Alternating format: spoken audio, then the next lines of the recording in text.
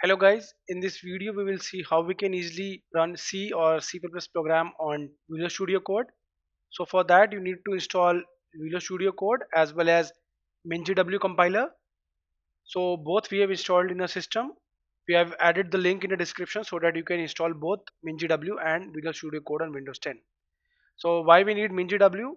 We need MinGW so that we can get the G++ compiler for C++ program and GCC compiler for C program.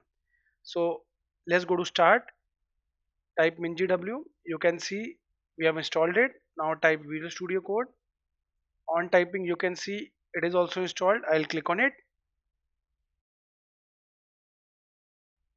On clicking, let's first create a folder. Here no folder open, add a folder. Let's say I'll create a folder on desktop.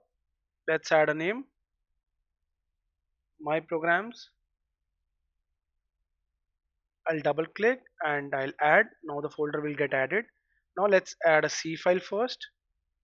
Right click, new file. Here I'll type the name amit.c. Now you can see we have successfully saved the file amit.c. Now you can see we have installed MinGW also, but it is still recommending an extension for C. So what I'll do, I'll just install it. It is installing C++ extension provided by Microsoft. So it will also provide you IntelliSense debugging and other options. You can read the features from here. Now I close it. Here let's write a simple C code.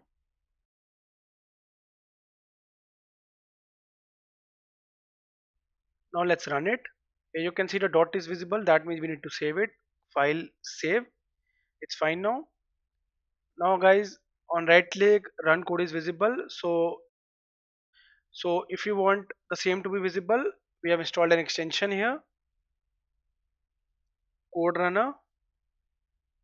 This is the extension we installed, and the same allowed us to right click and run code option to be visible here. So you can do the same to ease your work. Now right click, I'll run code and let's see what will happen. Here you can see it is running GCC because we already installed MinGW and the extension here, and our output is visible, my first C program. So we have successfully ran C. Click here. We have our folder on our desktop. Minimize this. You can see my program. Under that we created amit.c. After compiling, amit.exe is visible for amit.c file. Now minimize this. So guys, in this video we saw how we can easily run our first C program on Visual Studio Code. We easily ran it. Here is the output. So guys, thank you for watching the video. If you liked it, please subscribe to our channel.